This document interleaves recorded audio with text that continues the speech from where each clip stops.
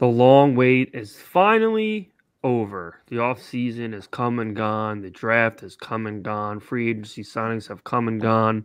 The 2023 Titans season has arrived. We're going to jump right into all things Titans, all things week one, all things NFL. This is a great show. You're not going to want to miss it. Sammy, start me up. Turn up your volume. Because you're about to listen to The Sick Podcast. Talking Titans. Ladies and gentlemen, 94 yards. Touchdown, Titans. He is the baddest man in the NFL, and he just took her to the house. The sickest Tennessee Titans podcast. Sick! It's gonna be sick. Welcome back, ladies and gentlemen, to another edition of the Sick Podcast, Talking Titans. Fellas, the moment has finally arrived. Jarrett, Vin, how we feeling? Week one is around the corner. It's game week, baby. Wear my icy white. I can't wait to rock out the icy whites with the Titans this weekend, and I'm so damn excited to talk Titans football. I left my taco meat out for Jarrett tonight. We see that. I always love it when you have the taco meat sticking out. Yep. I know you like that, but let's dive into it, as Sal likes to say. You know, no more talking about my taco meat. You know what? For once, out of like a billion shows that we've done so far, I'm going to do this now because I always forget. I always do it at the end. Guys, if you're watching this right now, make sure you like, follow, subscribe, share the show with your friends. We're really new in this space, and we're doing great things at a really fast pace, and we're really appreciative of all the help that we're getting from you guys, subscribing and whatnot. So make sure you keep that up for us. Thumbs up the show. Make sure, everyone who wants to see it can see it, and we're going to keep this train rolling. Moving forward from that, before we jump into our topics today, I want to bring something up. We kind of have a little bit of a schedule that we're going to try to concrete here for you guys so everyone knows what they're getting into each week. You can see up here, we're going to do our normal show Wednesdays. Fridays, we're going to do a show with whatever team that we're facing. Obviously, Sick Podcast. Hopefully, if not, we'll bring someone in as well. And then every Sunday after the game, we're going to go live, take questions, and hopefully celebrate a lot together. But if not, also be down in the dumps together as well. So that's live. I'll write it. We'll do it live. We'll do it live. So yeah, that's gonna be our schedule. Just so everybody knows, if anything were to change, obviously we'll let you guys know, and as things happen. But that's what we're gonna be doing moving forward. So keep an eye out on those 3 days. So let's dive right into this week's show. It is week one. It is here. It is Titans versus the Saints on the road. We all done our predictions for the score and the outcome. We'll get into that later, but let's just start off, fellas. What are your outlooks on this game? Where do you think the Titans are going to succeed? Where do you think they might have some trouble, and vice versa? And overall, where do you think this game finishes up? Vin, why don't you start us off? I think this is going to be a close game. I can see this being a game where, although it is week one, Vegas usually is pretty on point. Could be a game where Vegas pins it right on the dot, where unfortunately we would be losing by 3 points. But I also see Vegas thinking that this is a pretty evenly matched game. Usually the home team gives the away team a 3-point swing just because they're home.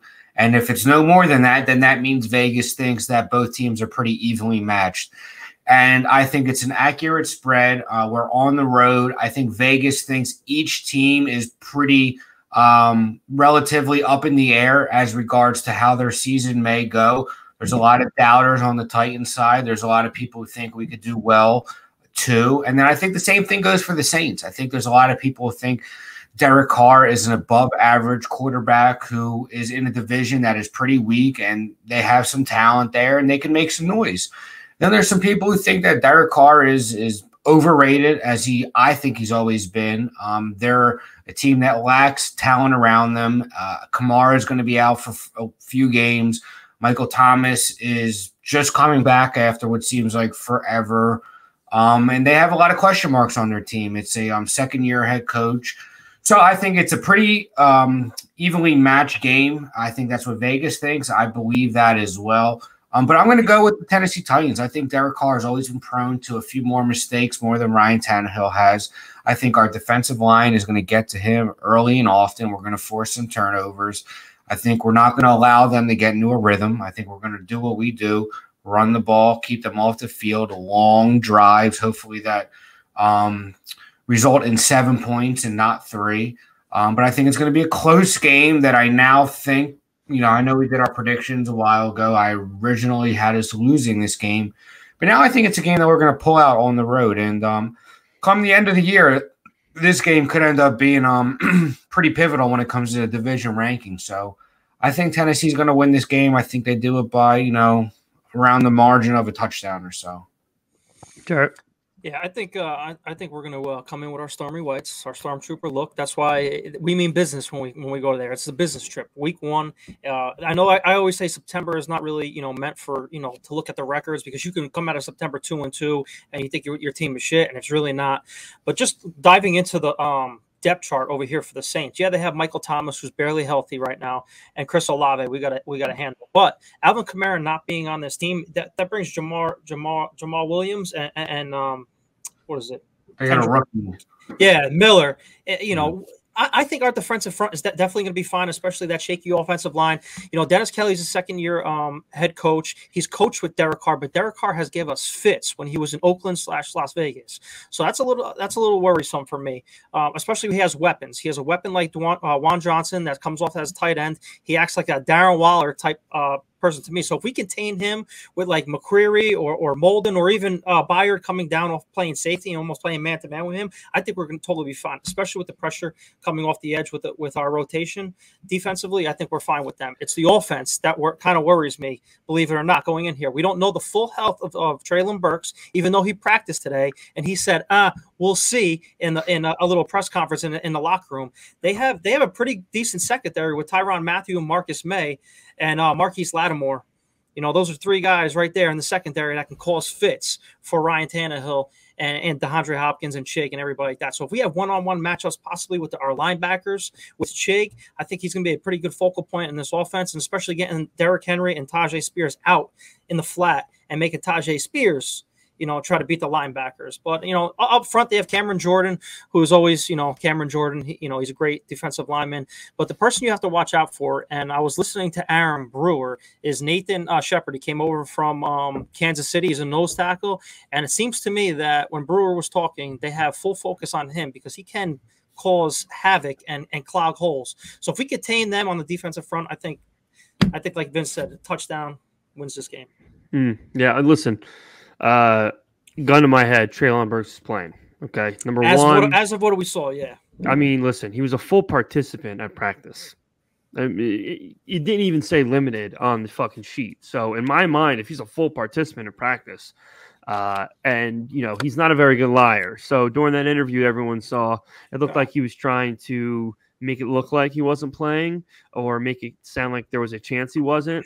But I think the guy's going to play. And if he does, that is a absolute game changer for us because that's our full potential offensively with him in the lineup. Outside of that, I mean, yeah. No knee brace in practice either. No knee brace. Obviously, that's great. Kyle Phillips is supposed to be part of this offense. He's not going to be around. But outside of that, if Treylon plays, then we're going in guns blazing. That's obviously excellent news. Vin, you probably touched on, or Jared, I'm not sure. We got to take care of that young tight end of theirs. He's really good. And young tight ends typically, well, not even young, all tight ends typically have their way with us. So that's something we need to key on as well. Obviously we don't wish injury on anyone, but Alvin Kamara being out is absolutely massive. It takes a dimension out of their offense. I don't know what you're going to get out of Michael Thomas. I think technically he's still questionable. I'm not even sure if he's 100% playing. We have the injury report up there. Throw up the injury report. See what we got. Yeah, it looked pretty damn good from the little bit I looked at it. Landry abdomen. Okay, didn't even know anything about that, but I don't think that's anything too crazy. Arden Key, yeah, everyone full. Yeah, listen, obviously we know damn well not to get used to this, but maybe let's not put it out there. Listen, I can't. If anything, I'm reverse jinxing it, so I don't really need to knock on wood. But history would make us believe not to get used to it. But I hope we can. Obviously, injury's been the biggest concern of this team for half a decade now. It's held us back so many freaking times now. And at some point, something's got to give, and let's hope this is the year. But yes. I think honestly, each night I go to sleep, I wake up thinking we are going to play even better and better than the day before. I think we're going to come out guns blazing. Obviously, the first two, technically you could even say 3 weeks in the NFL, are an absolute coin flip. Outside of the elite Power 5, 6 teams in the NFL, nobody performs the way everyone thinks they're going to start off, whether that be better or worse than they're predicted. So, yeah, I mean, the Bears beat the Niners week 1 last year. The Bears had the first pick. Shout out Adam Rank. And I mean, that was I know, but an absolute to prove Sal's point. It's a crapshoot. The Niners ended up a game away from the Super Bowl. The Bears had the number 1 pick. Be that as you may, it was awful weather, but I think there's a lot of teams catching up to speed in the first 3 weeks, like Sal said. Yeah, so. Didn't the Chiefs start out like 3-3, something like that last year? Something like they weren't anything that we thought they were going to be. I could be wrong, but regardless, I'm feeling really good about the way this offense is going to look. Honestly, I got a lot of confidence in Mr. Kelly, and I think he has his head on right. And again, I've said it a million times. It's so obvious and easy to know what not to do. We saw it firsthand for the past 2 years at Downing. All he's got to do is do the exact opposite of that, and it can only be better. It can't get any worse. So I'm so excited to see how they use these new guys like Spears and Okonkwo taking the next step, and it's going to be really exciting. But I'm feeling really confident about this game, and we'll see how it shapes up. But moving forward from that, I got to bring this up, and we got a graphic to show you, Sam. Obviously, you're going to put it up for us. There were some predictions for the playoff teams this year, and I think it's ironic that so the Titans win back-to-back AFC South championships, and then on the third year after that, it's the Colts that are out of nowhere, and they're the team to beat, and watch out for them. 1 year, the fucking Jags win 7 games in a row, and the Titans lose 7 games in a row. And we gift them the division. And now it's Jag City, and it's Duval County everywhere. I just think that's hysterical. Now, I love that, but I think it's ironic. What do you think, Jarrett? Oh, we are keeping every goddamn receipt. I bookmarked so many tweets, this one included, because everyone is on the Jags. What makes the Jags a better team than us? I fought with somebody on Twitter the other day. What makes the Jags a quarterback? They have an argument, Jared. They have an argument. What's the argument? Right, let's have a little discussion. They have a better quarterback. It's not even a question. That's it. Not even a question. No. Hold on. The unproven offensive line, I'll give you, because they're the offensive line. After hearing Brewer talk, I think they are full go, and they're 100% because he's ready to kick ass in that interview. They have a more proven receiving core. Proven.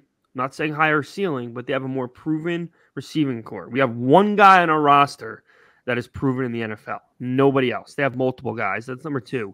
They got a pretty damn good tight end that's gotten 3 times better than the last team he was on.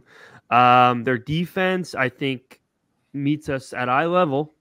Okay. What have they added since last year? And we almost beat them for that playoff game. If it wasn't for that gift for fumble recovery, what have they added? I think maybe you can give us the edge as far as backfield secondary, but I think their pass rush is pretty fucking good.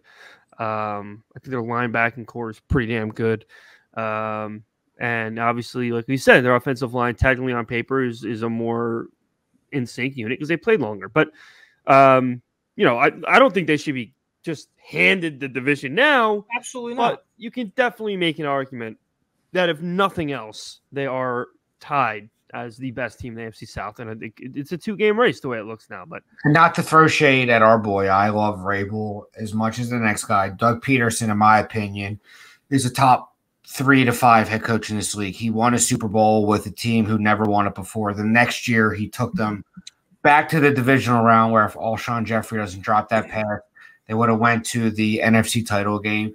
His first year with the Jags, say what you want, we fell apart. But guess what? He also kept them motivated throughout the course of that year where a team could easily look forward to the upcoming draft and picking as high as possible.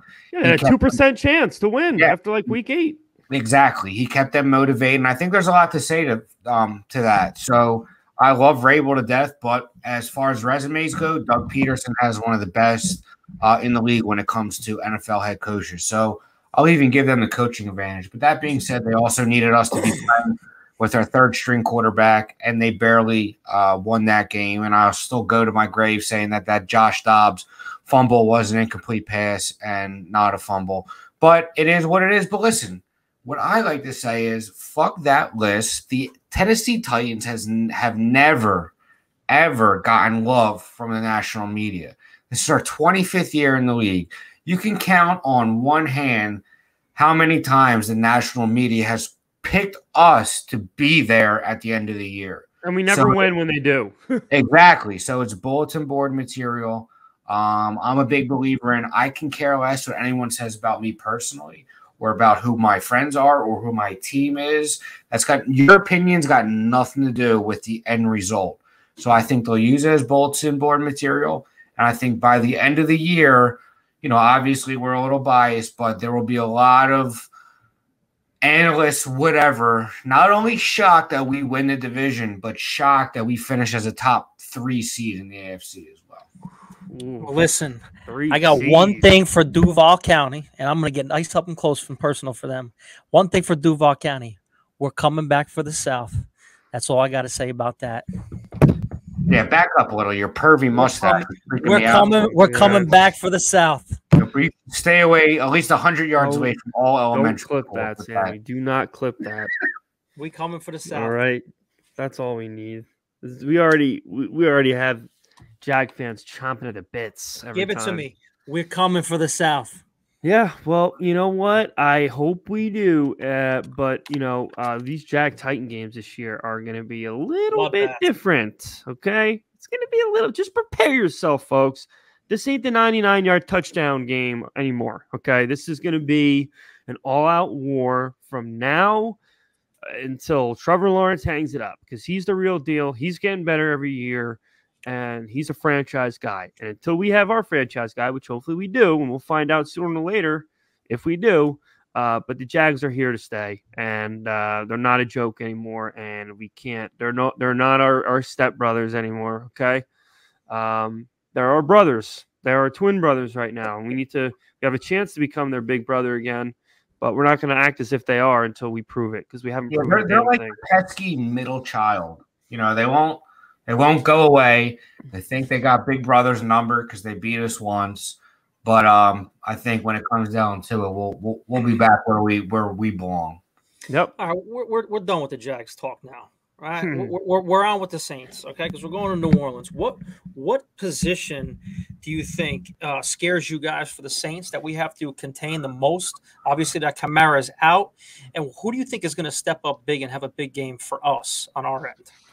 I think it's going to be Fulton. He's going to have his hands full to Olave, assuming they, play a lot of man. If they do, that's going to be his assignment. He's the real deal. He really, really is. And he had a stellar rookie season, underutilized, which is crazy. But they really didn't even use him as much as they should have. And I think Derek Carr is going to have a field day with him. And, he's going to help him out a little bit and make him look pretty damn good. So that's the number one guy we need to look at. Keeping him contained so that way our linebackers can do their job, stop the run, and keep those points off the board. But I think Fulton's going to show up, and I think he's going to not shut down Olave, but I think he's going to contain him, and I think that's all we're going to need to do. Yeah, I think our offensive line is going to have their hands full week one, unfortunately. Not only because I think the Saints D-line is going to be a problem all year for the teams that they play. They have Cam Jordan. They have that nose tackle that Jared talked about that they brought over. And I'm a big believer in a defensive line, and they have a good one. And our offensive line, although it is retooled, we really don't have any continuity together yet. And although I think by the end of the year, hopefully a lot sooner than then, we'll be playing the way we think we could play on that offensive line as a unit together, strong, but there could be some growing pains going forward. And I think them being in New Orleans at home, I've had friends who have been there, that place shakes. And I think them playing there is an advantage. And I think our offensive line not having played together yet and their defensive line being, a problem. Is going to be our biggest task going forward. Week 1, I'm not all that scared with their weapons. Olave is good. Michael Thomas hasn't played in 3 years. Juwan Johnson is good, but they're without Kamara.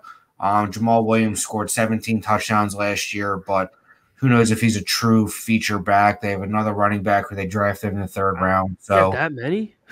Yeah, 7. I know because in my one league, me and my brother share a team. It's an auction league. We got him for $1. Wow. Yeah. So he scored 17 touchdowns last year. He is good. He has a knack for the end zone. But at the end of the day, I most fear their defensive line, not only because I think it's a strong point for their team, but I think our offensive line right now is one of the weaker points of our team.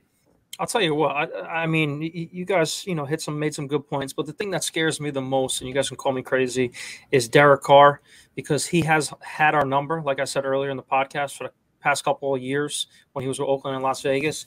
He worked with Dennis Allen when he was a head coach with the Raiders, and then we've seen what the Saints offense is generally right now, because we played them a couple of years ago, or even last year, didn't we? Or 2 years ago we played them, so we know what their offense is basically. But now they're gonna change it because Carr's coming, so they're gonna implement some of the stuff that Carr has done well in Oakland.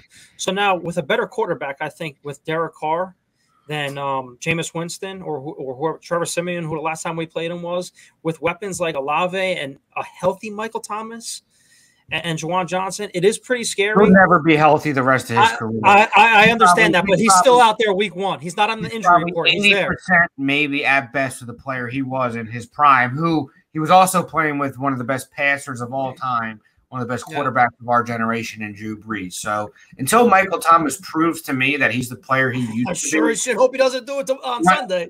When he broke the receptions record in a year, I am not worried about him on the offensive side of the ball. Well, we'll see. There has not a lot been injury reports on him at all this offseason, so it's been very quiet on his end. I believe, I'm not a Saints guy, so what I've been seeing. But Derek Carr, man, he definitely can light up the scoreboard and light us up. I'm not saying they're going to put 30 on us, but we've had our predictions, but our predictions can stay the way they are, or they can sneak up a couple touchdowns. So we just got to be able to pass rush him and make him move, which I think we will. Okay, with our rotation at pass rush and our defensive line, their offensive line has Ryan Ramczyk. I think he's the tackle over there. That's really it. I don't see anybody else on that line that scares me much. So I think we're going to have pressure in his face all damn day. And that's how we're going to win this game, because you talked about our defensive line. I talked about their defensive line. Whoever wins that turnover battle, whoever forces the other team to turn the ball over is going to win this game. It happens more often than not in football in general, but especially a game like this where both teams seem so evenly matched. You feel as though whoever makes the least amount of mistakes is probably going to win this game. So if we can take the ball away from them a few times, I think we'll be victorious, and vice versa. If we make mistakes and they take the ball away from us, they'll probably beat us. This is a very evenly matched game where the margin for error is minuscule, and I think whoever wins that turnover battle not only wins most NFL games, obviously, but especially in a game like this where teams are very evenly matched, whoever wins that turnover battle, like that Super Bowl, the Eagles only had 1 turnover and the Chiefs won the game. So when a game is very evenly matched, it seems as though 9 times out of 10, whoever wins the turnover battle wins the game. So we'll see who can cause more problems for who, but I'm hoping that we're causing the issues for them and not vice versa. Yeah, absolutely. So, listen, like I said, especially the Titans. I think honestly, the Titans have had more or less kind of some success and some not. I think we're kind of like right down the middle with Derek Carr. I remember I went to the game that we opened up against the Raiders. That was the one time me and my dad went to Nashville. Same. Yeah, that's right. You were there too. Yeah, they didn't play well. And then obviously we lost in Vegas or Oakland when Ryan Tannehill made that tackle on that interception. No, we won that game. Oh, no, we won that game. That's right. We won that game. We blew them out. Yeah, and then we beat them at home. So I think we kind of have Derek Carr's number, actually, to be honest. But we'll see. He's still a very competent player, and he's got plenty of weapons. So I think he's similar to a Tannehill. When he has the weapons around him and time to throw, he's a good quarterback. He's not. You mean like any quarterback in the NFL? Exactly. So he's not necessarily going to go out there and put the team on his back and win you a game. But I think when he has adequate weapons around him, he's just as good as anybody else. Yeah, absolutely. You know what I wanted to ask you guys? They released team captains. I think it was earlier today. And obviously you have Kevin Byard, you have Jeffrey Simmons, you have Derrick Henry, you have Ryan Tannehill, you have Morgan Cox, who's a special teams guy. But the thing that brought to my attention was first-year guy Al-Shaair coming in and being elected as captain. What do you think that says for a guy like that on our defense who hasn't played a down of football for the Tennessee Titans yet as selected captain? Yeah, I think it only speaks to, not to cut you off, Sal, sorry, I only think that speaks volumes to what Ran Carthon thinks about Azeez Al-Shaair. I think that not only did he think he was a hell of a player in San Fran while he was there in the front office, I think that he thought he could also be a leader on a team that lacks a little bit of that, leadership quality, especially in that position group where you're going to be playing, outside linebacker. Obviously, Simmons is a stud, Byard's an anchor, but that inside linebacker, outside linebacker position, maybe he felt as though not only could Azeez Al-Shaair be a difference maker play-wise, but also with his leadership. So I think that only speaks to Ran Carthon thinking very highly of Azeez Al-Shaair as a player, but also as a leader as well. And I have no issues with that. I'm not going to come here and say that I know the personality of any one player on the team and believe one player should be a captain more than another. So I have full confidence the players that were named captains of this team are the leaders of this team. Azeez Al-Shaair being a captain his first year on this team only speaks volumes as to what Ran Carthon thinks of him as a player and as a person. Absolutely. Absolutely. So let's move on to a segment we haven't done in a long, long time, and I can't say I'm very happy that we're back to doing it because it's a very fun part of this time of year. Our picks of the week. As we always do, we're going to give our 3 picks, one of which being what we would consider a lock of the week, and we will be able to show you if you bundled all of ours together what that would look like, and we'll keep track throughout the year and see what our knowledge has been doing for us. Don't have any expectations for myself like every year, but maybe we'll turn it around this year. But Jarrett, why don't you start us off? Give us your 3 picks of the week. All right, so my 6 picks for this week is I'm riding with the Titans +3.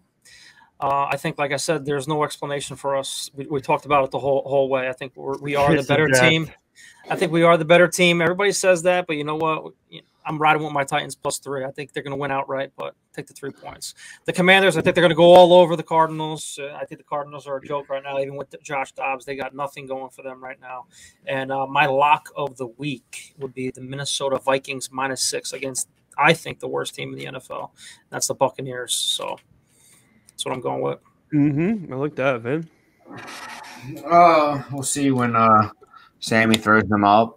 But I also love the Titans +3. I also think we can win that game outright. I also see that being a game where, worst case, I see it as a push. I think Vegas might have a good read on this game. It's 2 evenly matched teams. If they beat us either way, I don't see it being a blowout, a 1-possession game. But I do believe we will win, and we will win outright. So take the Titans with the 3 points. And then the Detroit Lions +5.5 tomorrow night. I love them. Love it. I think that they are obviously a lot of casual NFL fans think highly of them this year. They finished last year strong. Dan Campbell seems like he has a bit of Vrabel in his school of coaching. His players love him. I feel like they'd run through a wall for them. And then Kansas City just seems a little banged up. I don't think Kelsey plays week 1. Christian Jones, is he going to play? I don't know.